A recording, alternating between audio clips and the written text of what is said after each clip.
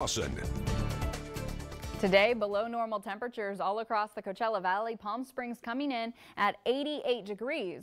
Temperatures are great, but you know, to get that cool down, we've had to deal with a lot of wind, and we're still going to be experiencing wind throughout this evening. It's just not looking to be as strong as what we were dealing with over the weekend. Right now, 86 degrees in Palm Springs, 88 in Palm Desert, and 91 at this time in Thermal. Staying nice and warm, and temperatures are going to be pretty slow to cool off through this evening for the Palm Springs area, down near really the low 80s, 80-degree mark, closer to the 9 p.m. hour. At least we are staying nice and dry.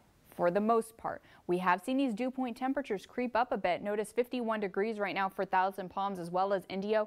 And when we're looking at more like Thermal, Mecca in the 40s. So 40s are good. Once we start to see those dew point temperatures in the 50s, we know there's an extra moisture in our atmosphere.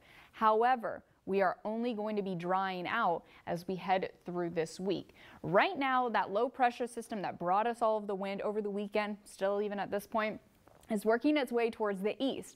And really what's going to be taking place as we head through the latter half of this week is another trough of low pressure will be working its way into Southern California. And yet again, that is going to be bringing more wind to the Coachella Valley. So let's go ahead and break down our future wind gusts. We're going to look at each evening and each morning to give you a better idea. This evening, those gusts near 30 miles per hour right along the interstate.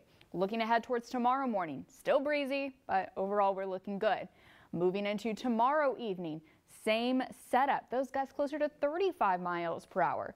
The wind will be felt each and every day this week. However, right now when I'm looking to have some of our strongest winds arrive yet again, that's going to be a beginning Wednesday night. Wednesday night is when I'm expecting those gusts to reach that 40-mile-per-hour mark here on the valley floor yet again. And unfortunately, the wind is looking to stick around as we head through Thursday and even into Friday.